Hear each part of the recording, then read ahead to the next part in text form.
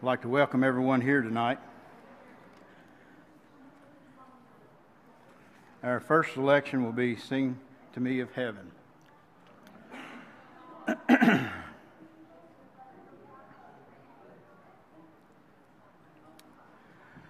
Sing to me of heaven, sing that song of peace. From the cause that by me it will bring relief. Whereas will be lifted at our resting soul. Showers of great blessing on my heart will flow. Sing to me of heaven, find my dream of its golden glory of its pearly gleam.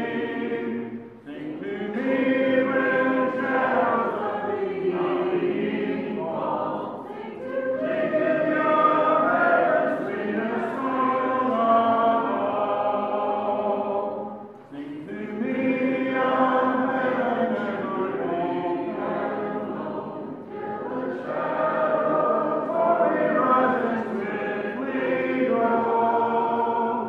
When my heart is weary, when the day is long, sing to me of heaven, sing that old sweet song. Sing to me of heaven, let me find my dream of its golden glory, of its pearly gleam. Sing to me when shadows of the evening fall. Sing to me of heaven's sweetest sweetest of all.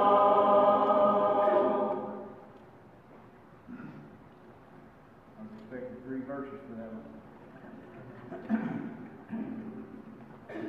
The next one, humble yourself.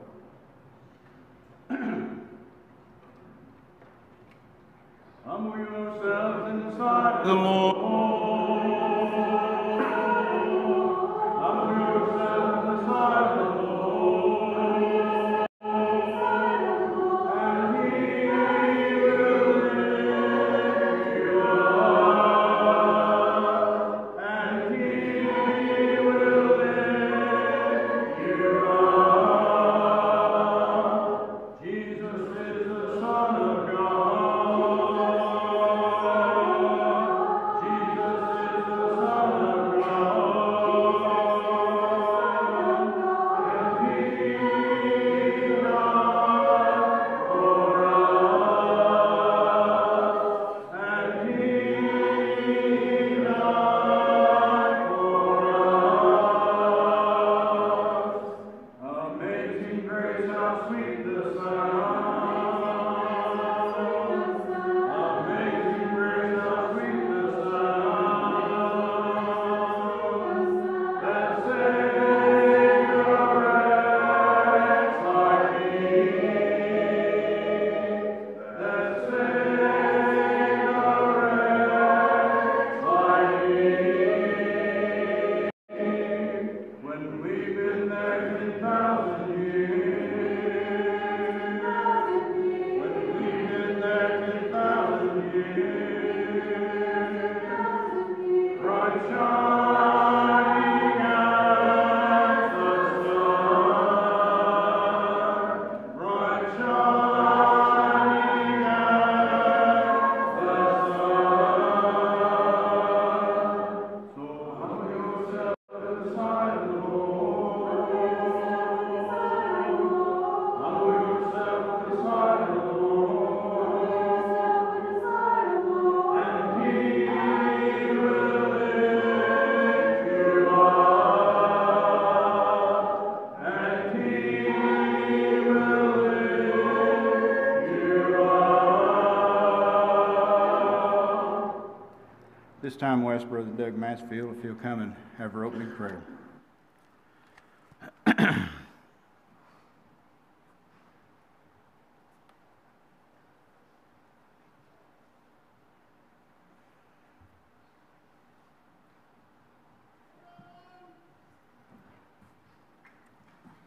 Let us all bow.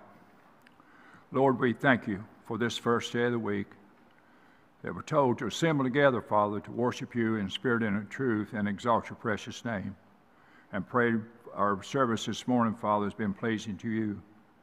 Father, aware of around us, the flood has affected so many areas around us, and lives has been lost, and further causes, Father, will be in those regions also. And we pray, Father, that you be with those, that you would encourage them, Father, through the word, and that things happen to us that we have no control over.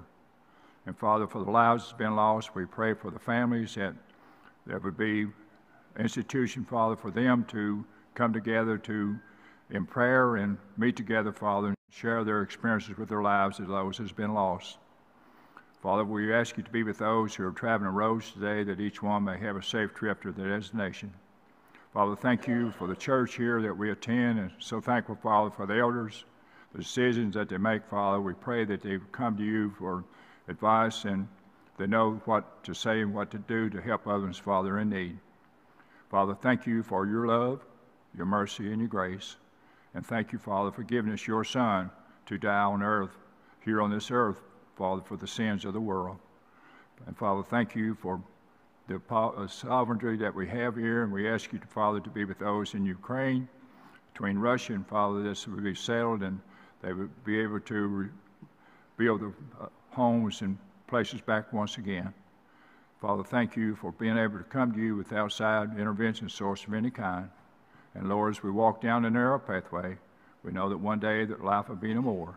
And we pray, God, that we could have on with you in heaven on Judgment Day. These things we ask and pray through Christ our Savior. Amen.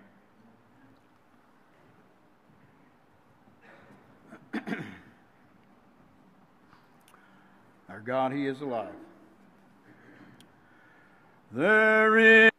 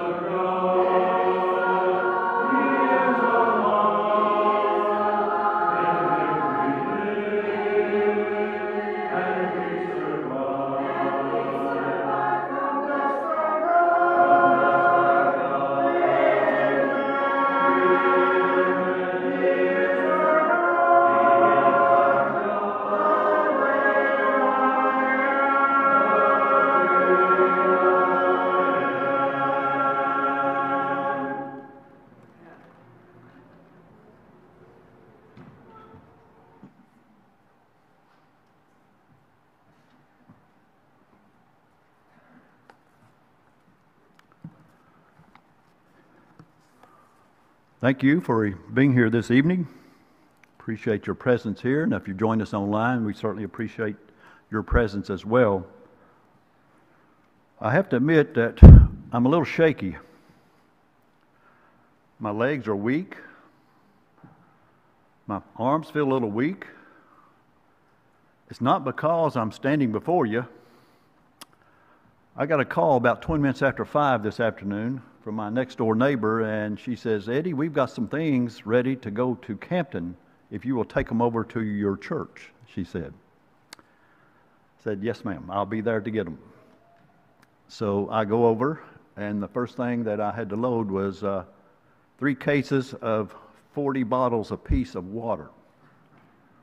That's 16 bottles over my limit. And there was 3 of them, along with some other things. But I was happy to do so, and if you see my truck sitting out in the parking lot, it's kind of out in the way. I didn't have time to unload and park properly before I came in and to share with the boys the PowerPoint that I have this evening. Attitudes in action. The storytelling of Jesus, what we call the parables, for the most part, are designed that we as a reader examine our attitudes, that we examine our ethics, that we examine our view of the world, that we examine how we treat people, and with the ideal of getting all that right. Jesus gives us parables. I want you tonight open your Bibles to Luke chapter 10. Now, 2 weeks ago, you remember that Brother Doug Trent had a lesson, and first words out of his mouth up here was, "Turn to Luke chapter 10. And you don't know how close I came to jumping up and saying, "Time out, Doug. I'm working on a lesson in chapter 10 already. Please don't mess that up." Well, he must have heard what I was thinking or whatever, because he went to the last few verses in Luke chapter 10. I'm going to go above that to the story of the Good Samaritan this evening. And we're going to use this parable to look at attitudes. Now, I know you've heard a lot of lessons concerning the Good Samaritan, and you're probably thinking, "Oh no, we're going to go through the elevation of Jericho and Jerusalem and all these things, all these people involved." And so I'm going to look at it from a little different perspective. We're going to look at it from just a little bit different angle. We're going to look at our attitudes of gratitude and of kindness and of humility. And we're going to try to find out, well, what does this really look like? What do these attitudes look like in our life? Do people in your life and in mine, do they see the fruits of these attitudes that we have? That of gratitude and kindness and humility? Or do we perhaps need an attitude adjustment every once in a while, as we tell our teenage kids? We're not going to use these words anymore. You won't see them again. What I want to do is to work these words into the parable of the Good Samaritan and see how all these play out. We're going to look beginning in chapter 10, verse 25. Read along with me if you please. I'm in the ESV version. "And behold, a lawyer stood up to put him to the test, saying, 'Teacher, what shall I do to inherit eternal life?'" Now we can stop right there and have several lessons.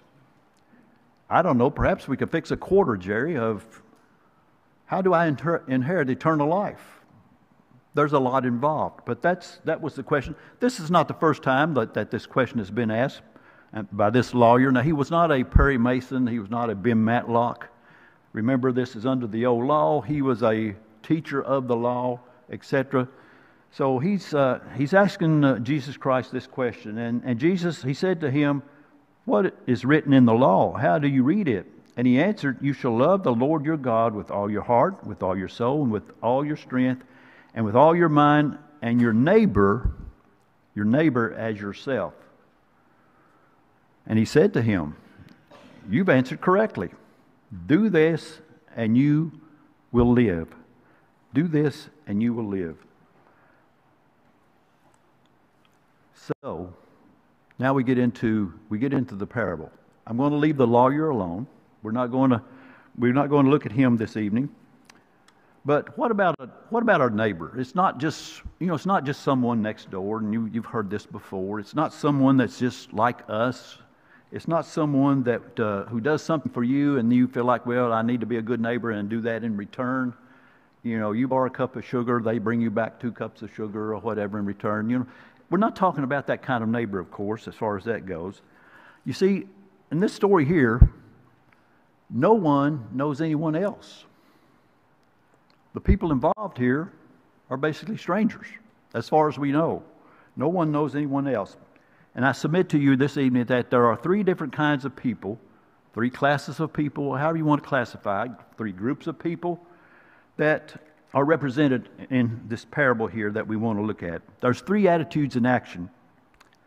We're not looking at the lawyer. We're not looking at the victim this evening. So we want to examine. And I like to do lessons that kind of are self-examinations where we kind of look at ourselves as we go through and see just how am I measuring up to what's in God's Word. Just how well am I doing in that area that's been taught by Jesus, or whatever the case may be, whatever the lesson might concern itself with. So tonight, I ask you to kind of examine yourself as we go through this. The first of the 3 that we want to look at is in verse 30. And often these people don't get a lot of attention when we study this parable. But look in verse 30. It says, Jesus replied, a man was going down from Jerusalem. This is an answer of who is my neighbor. He's going down from Jerusalem to Jericho, and he fell among robbers who stripped him and beat him and departed, leaving him half dead. Robbers. They're still around today, are they not? That's why we basically have locks on our doors, locks on our cars, and so forth and so on. And these robbers can best be described as takers. Especially in our story this evening, in our parable that we're looking at this evening. They can be best described as takers. They have the mindset that everything is subject to me. You have it, I want it, I'll take it. That's what these robbers did. Now, this was supposedly a dangerous road from Jerusalem to Jericho. There were a lot of places that robbers could hide out and ambush people as they came by, and so forth and so on. But we don't know if this is the first person they encountered that night or whenever the time was, or if it was the second or the third, we don't know. But there are robbers. And they have the attitude or the mindset that what's yours is mine. What's yours is mine, and I'll do anything to get it. I'll do anything to get it from you. Everything that belongs to you is mine, and when they go to get it, they really don't care who they hurt. They'll take it.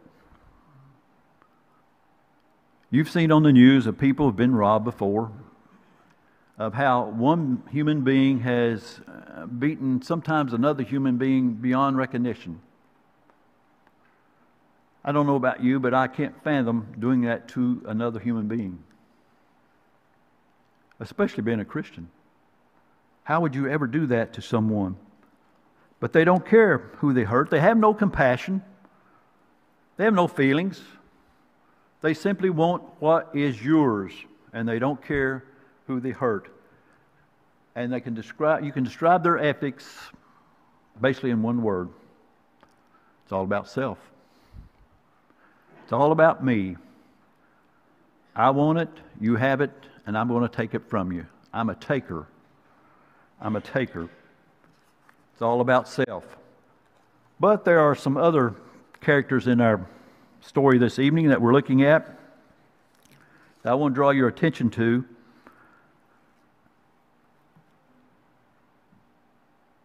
But first, before we do that,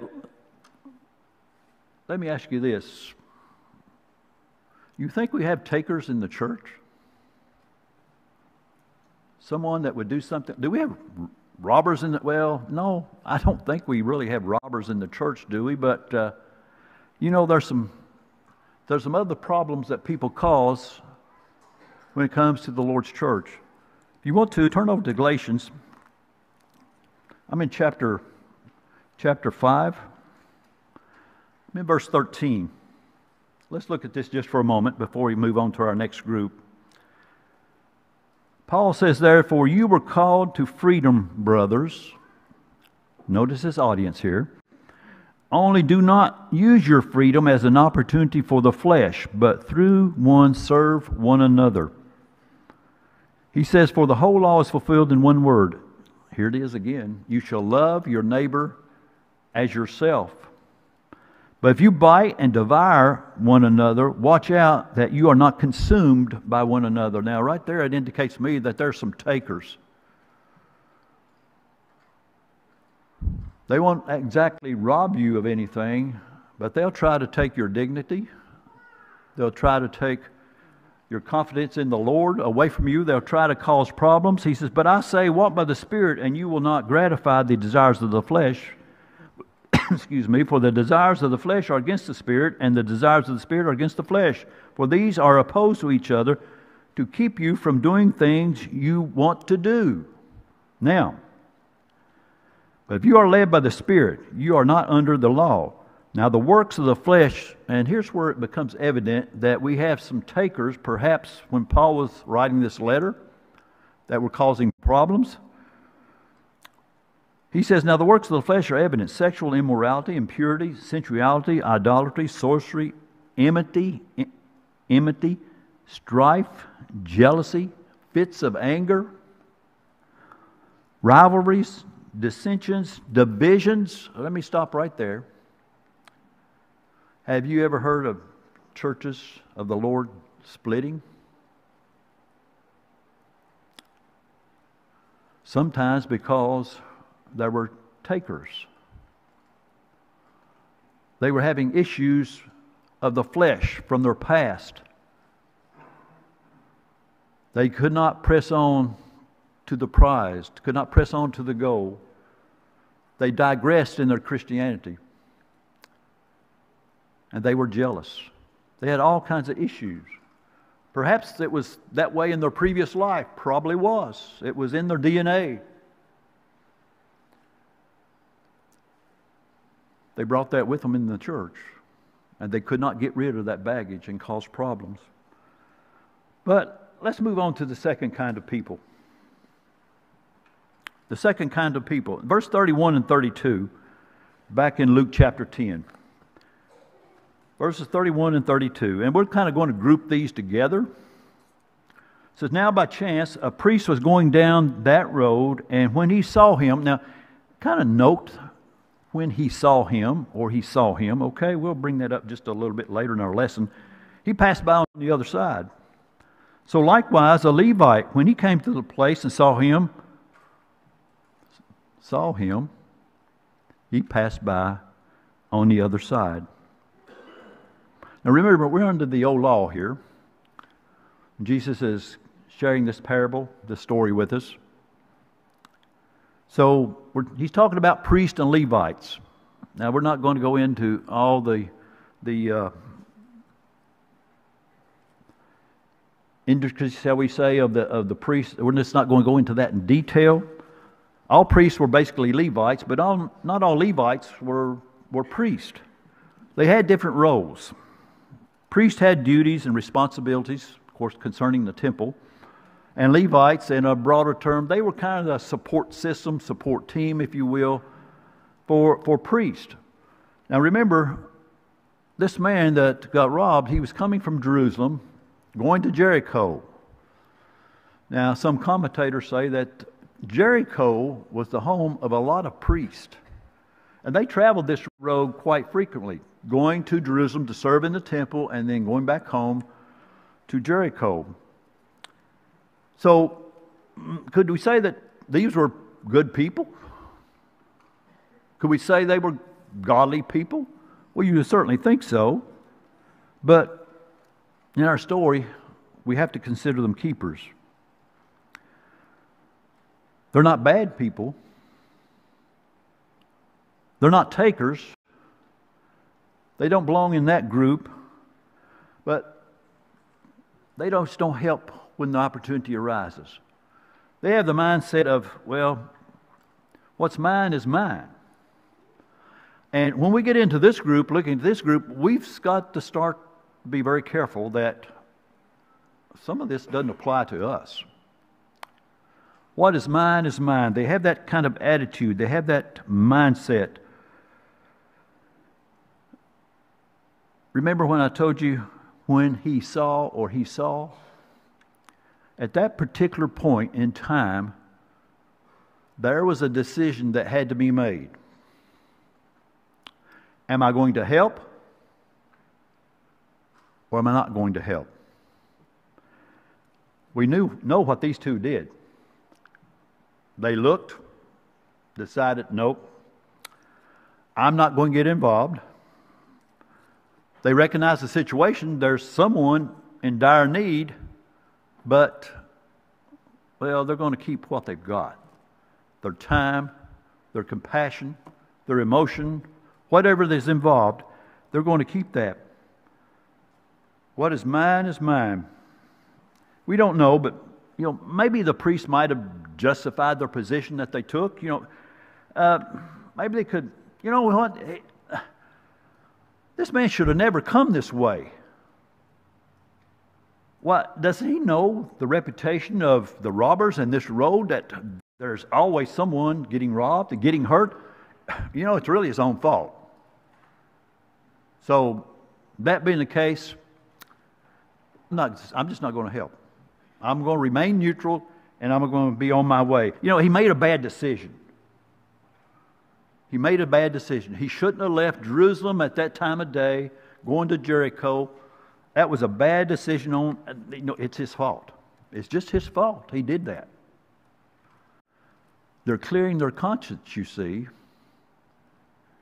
because they're keepers. They keep what is theirs. They keep what is theirs. Keepers, they just don't care who they help. They just don't have that attitude about them, that humility, the emotion involved, etc., etc. That's not there. Sometimes we might describe it as, well, he or she has a cold heart. No feeling for others, that kind of thing. But that's the keepers. They don't care who they hurt and so forth. Maybe the priest and the Levite, maybe they said, I can't help this man right now, but when I get back to Jericho, I'm going to get some of my fellow priests and maybe some Levites together, and we're going to have a prayer session for him. That's what we'll do. And then they'll feel better about themselves because they prayed for the situation. Prayer is a powerful tool. We use it all the time, do we not? I hope you do. Prayer is a powerful tool in a Christian's arsenal that we need to use. But sometimes there's a demand for action. Let me interject something right here. When it comes to being a good neighbor, when it comes to helping someone, not particularly about the man on the side of the road, but in our society, there's three things usually that's involved. There's usually emotion. There's usually energy or effort. And then sometimes there can be expense. Sometimes it can be one. Sometimes it can be two. Sometimes it can be all three. But emotion and energy and expense. Perhaps the Levites thought, well, if I stop and I do help this man, it's probably going to cost me. I'm going to have to invest in his problem.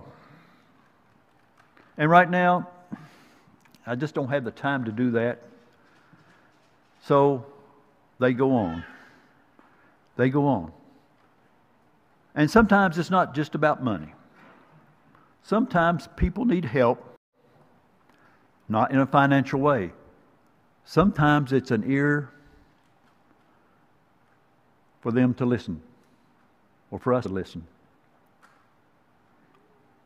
Sometimes it's just sharing a problem in their life. It may be an illness. And they may want to confide in you. They may want you to pray for them. And of course, that's what we should do.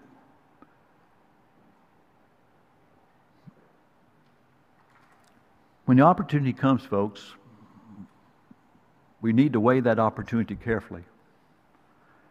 And we need to make sure that, that we don't have this keeper attitude, that again, it's all about self. It's all about me.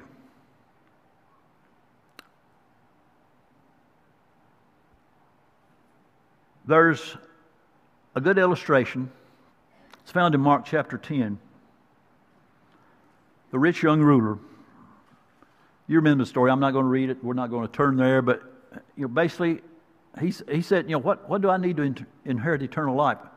Well, how about the law? He said, I've done all that, Jesus. And Jesus loved him, told him, you need to sell your possessions. That's a roadblock. Prime example of a keeper.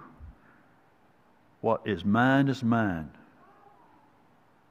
Remember, he went away sorrowfully.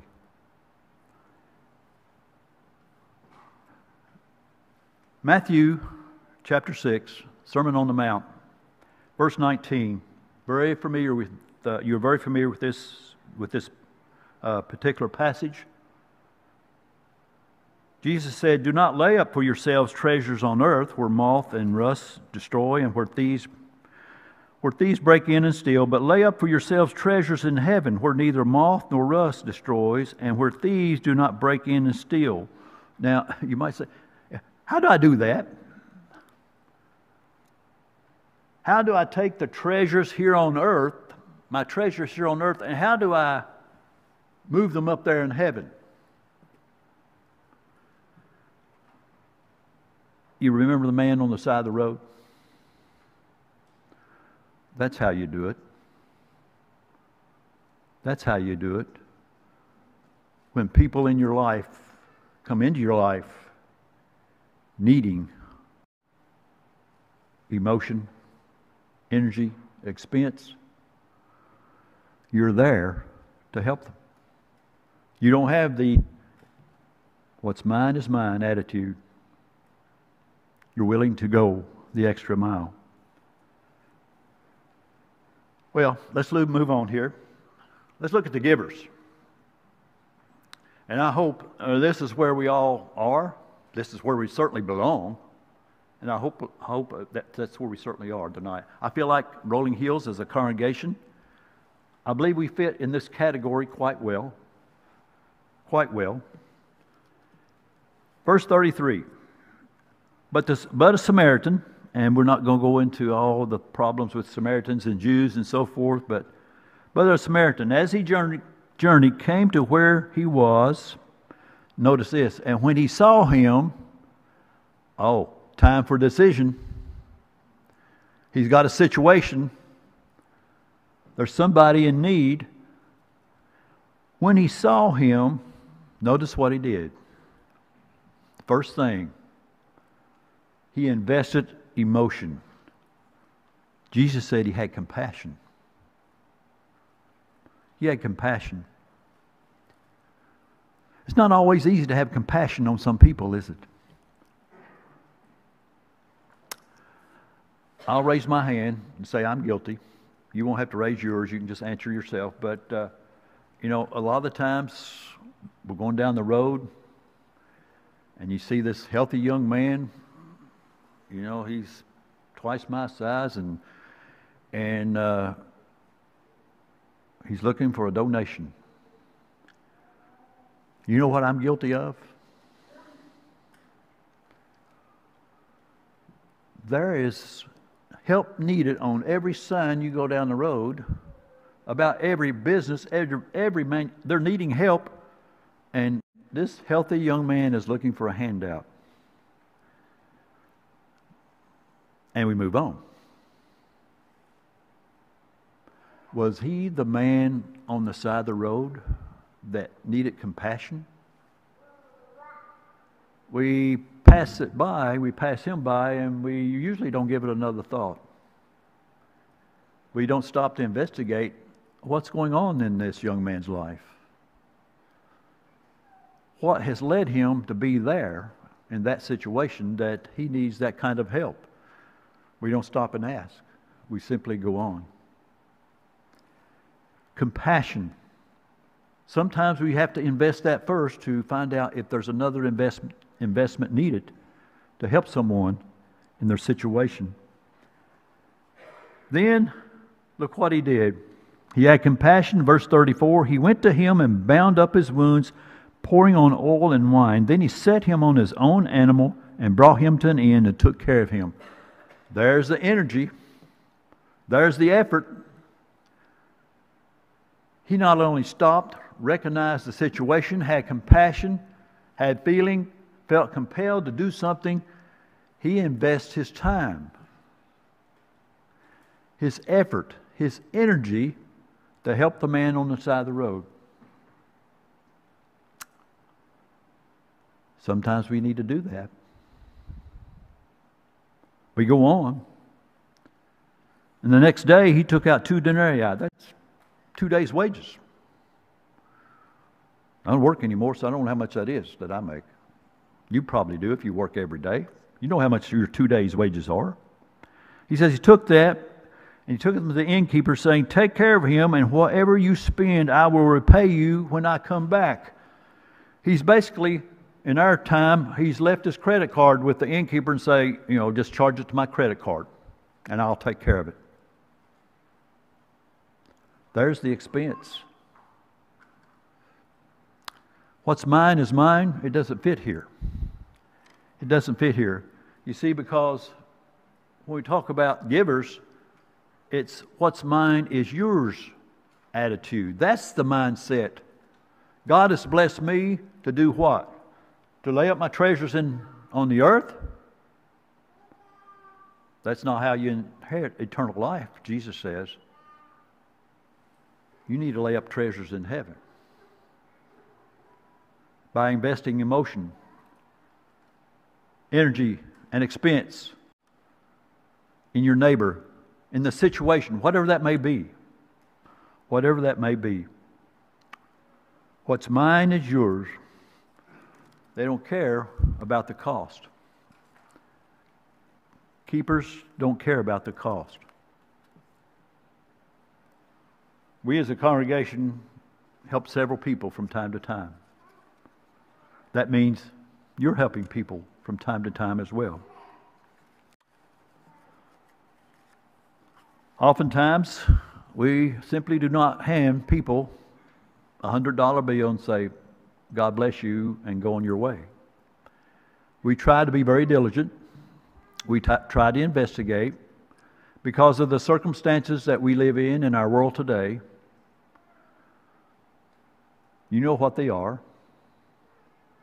You'll probably get a phone call tomorrow trying to take some of your funds from the takers. So we try to be very diligent, very wise about what we do and who we help. But I can guarantee you that practically 99% of the time, we help.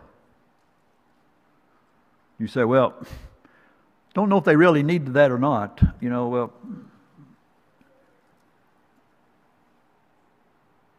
We don't know.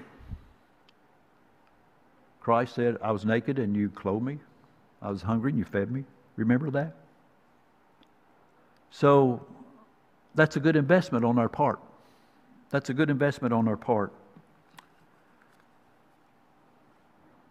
That's the difference between takers and keepers and givers. They don't care what it costs.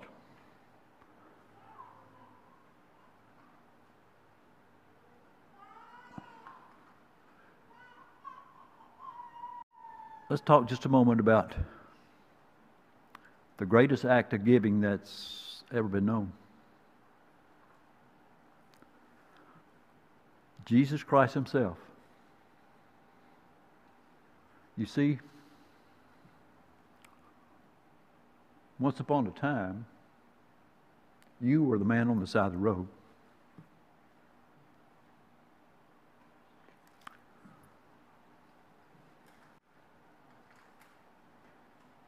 Jesus came down that road. He made an investment in you and in me. Emotion, compassion, love. Energy. Oh my, look what he did for us. All the things he's taught us in his word. The examples on how to live. All these things he's done for us. Expense.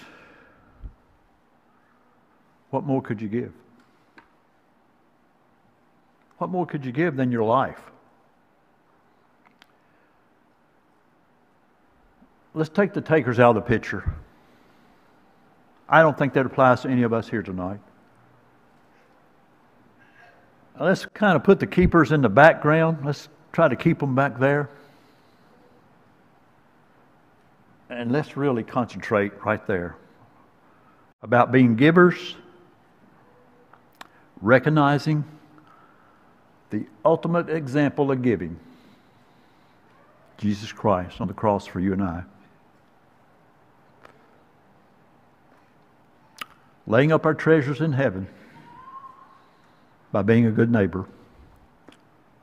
That's how you inherit eternal life. That's my goal, it's your goal. Certainly we'd like to help you attain your goal tonight. If that be the case, we ask you to make that known as we stand and as we sing.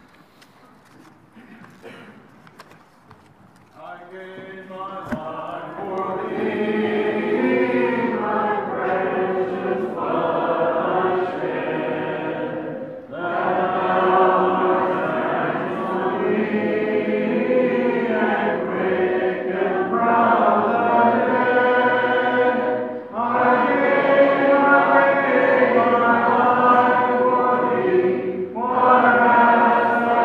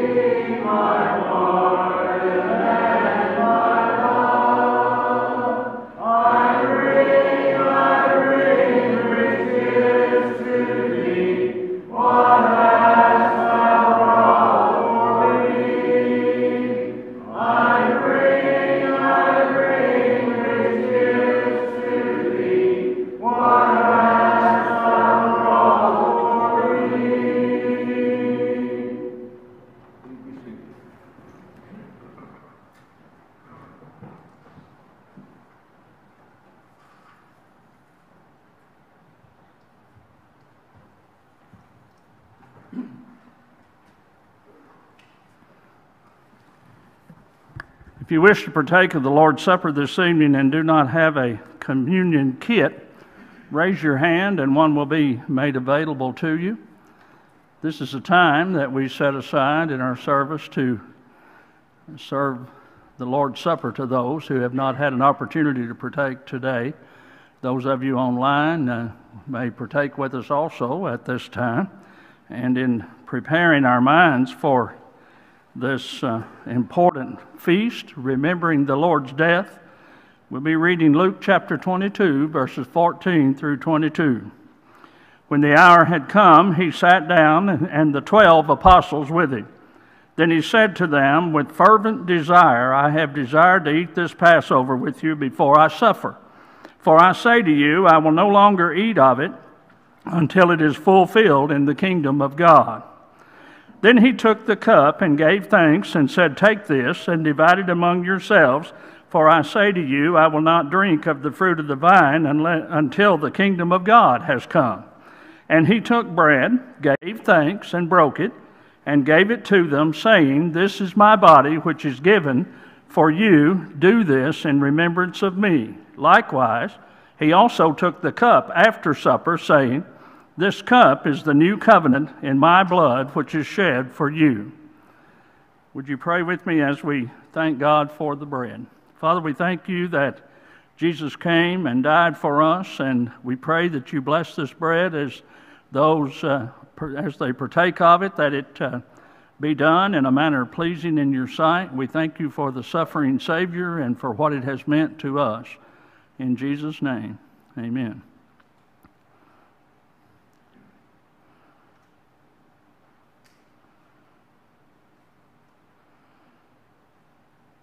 Father, we continue our prayer thanking you for the fruit of the vine that represents his blood that was shed, without which we could have no remission of our sins.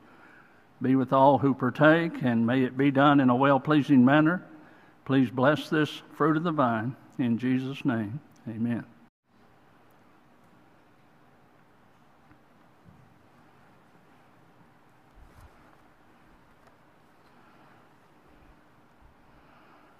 Another part of our worship service is giving back to the Lord a portion of that with which he has blessed us. In 2 Corinthians chapter 8, the Apostle Paul is telling the Corinthians about the giving of the Macedonian churches. And he says, "Moreover, brethren, we make it known to you the grace of God bestowed on the churches of Macedonia. In great trial of affliction, in the abundance of their joy and their deep poverty, they abounded in the riches of their liberality. For I bear witness that according to their ability, yes, and beyond their ability, they were freely willing, imploring us with much urgency that we should receive the gift and the fellowship of the ministering to the saints.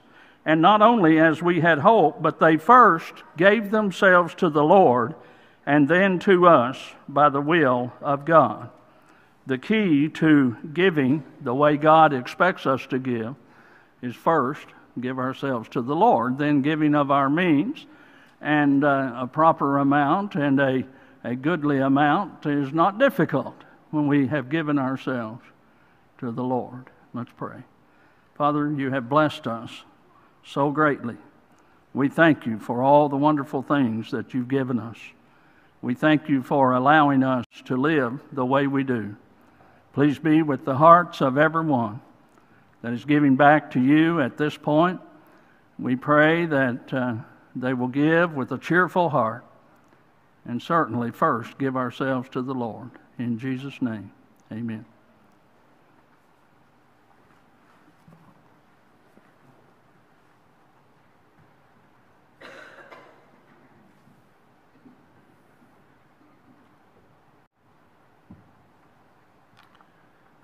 We'd like to remind you that there are announcement sheets in the back of the auditorium. If you did not get one this morning or pick one up on your way in this evening, you can certainly pick one up. I did have a few names that were added or given to us today that are not on the list. This morning I was told that Charles Wills was not feeling well, and I don't see him here this evening either, so let's keep Charles in our prayers. Kenny Joe Neese's name was given to me, and he was if I remember this correctly, he was injured following the flooding that was taking place there. And he was cut and had to have a number of stitches and then became septic. So he's very ill in the midst of all of the damage that was done to his property, and certainly is dealing with a number of health issues now there in that Jackson area. Also, Lillian Starks, his son Jay Bush, passed away last week, and then following that, his house was washed away as well. So that family is certainly enduring a lot in both the loss of Jay and the loss of that household as well. We had a number of individuals when we were talking about giving, a number of individuals I know that gave money, and I know there's materials that were in the back as well for the flood victims that are going to be distributed through Campton, and I believe there's some conversation maybe about down at Jackson, maybe doing some work down there to try to help that congregation as well upcoming. So if you would like to donate either cleaning supplies, there's a list of items here on the announcement sheet, or if you would find it easier just to donate money to where they can get what they need there for those supplies, you can certainly give that to the elders or give it to Danny this evening, or if you would like to continue doing that this upcoming week, I'm sure there's going to be needs ongoing there. Church family game night will be coming up Friday evening over at Canaan. If you want to participate, that is going on at 6 o'clock Friday. Visitation Group 1 meets next Sunday evening following evening services. 2 weeks from yesterday at 4 o'clock, we have the Youth Life program. It's an informational meeting at 4 o'clock here. There's a meal following. That program is aimed at middle school, high school, college-age students to help them develop discipleship, to help them grow their faith. There seems to be some confusion on based on the questions that I've been asked, as though it's almost like a very short term. This is a year-round program, is how we envision this, to help young people develop their faith. So it's a question, they'll be presenting information, also have questions and answers going on. So if you would like to participate and be here, doesn't matter if you're a parent, if you're a grandparent, if you are the child that's interested in it, that's great. Any member here is welcome to come to that. Is also going to be, our plan is to also broadcast that online to where you can also follow that, or other congregations can follow along as well and text in any questions they may have so we can actually try to answer those as it's being done. So if you would like to come to that and stay for the meal following, sign up for the meal part. You don't have to sign up for anything else. Just attend or participate. Cane Ridge Lectureship's upcoming this week, beginning August the 4th through the 7th. Also, if you're out getting groceries and you'd like to participate in the blessing box by picking up a couple of items or such, you can certainly do that. There's also a sign-up sheet for Secret Pal out on the bulletin board as well. Thank you, Danny. Thank you, Eddie, for your lessons that you presented. Thank you for all of our teachers who have presented lessons in the classrooms as well as in here today. Thank you very much for your preparation. Jerry, thank you for leading us in the communion focus, and our men which have led us in song and in prayer as well. Thank you very much for your help. Is there any other announcements that we need to make before we're dismissed? Joe? Okay. Kids are going to be filling up the blessing box again, so there's food out here. If they want to gather with Joe, they'll be filling that box back up this evening. Anything else? Let's bow together. Heavenly Father, we thank you for this day. Thank you for the opportunity for us to worship. Father, we just pray that it was pleasing to you. You're worthy of our praise and adoration. Father, just help us that we may live in such a way that you're pleased with us. Help us to be good stewards, to realize that the blessings that you've given us, the time that you've given us, and whatever skills and abilities, that we use them wisely within your kingdom. Father, we know that you loved us by the sacrifice of Jesus. Help us to never take that for granted and to realize how dear that needs to be to each of us. Father, just be with us as we depart from here. Help us to do our best to grow our Christian disciplines. Help us to grow in our faith and our reading, our study, our prayer. Just be with us as we depart from here. May we be safe. Help us to be a good influence on those around us as we incur them, whether it's at work or at home or in our neighborhoods. so that others may see Christ living in us. It's in Christ's name that I pray. Amen.